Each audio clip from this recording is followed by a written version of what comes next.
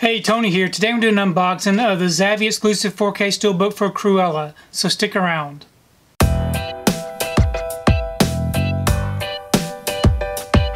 So today I received my order for Cruella. This is a Zavvi exclusive 4K Steelbook.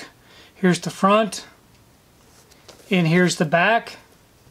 If you'd like to check out these special features, you can go ahead and pause and do so. I'm going to go ahead and remove this from the wrapper, and we can take a closer look at this Steelbook. Okay, I've got the wrapper off and the J card removed. Here's the front of the Steelbook.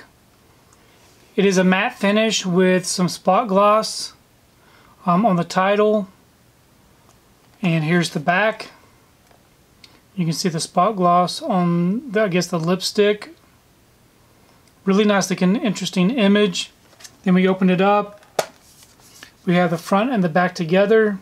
I do like the color scheme and the way that this looks.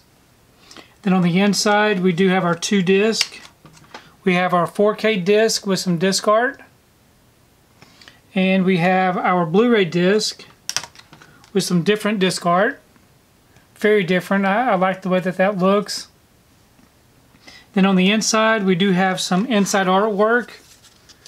Really the same kind of artistic style as the outside, which is nice. So overall, I think this is a really beautiful looking Steelbook.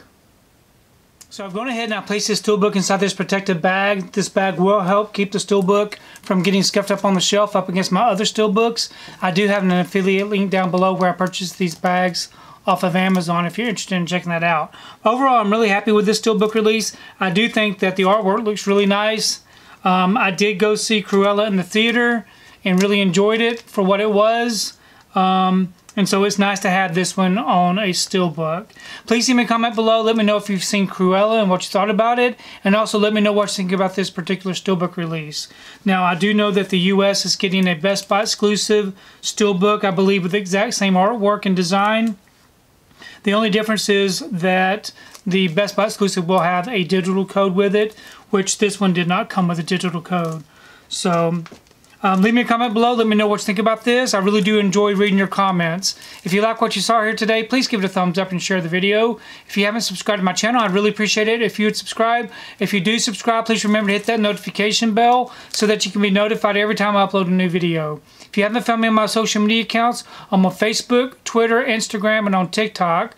And if you'd like to find out what I've been watching, you can find me over on Letterboxd. I do have links below. But thanks again for watching, and we will see you next time.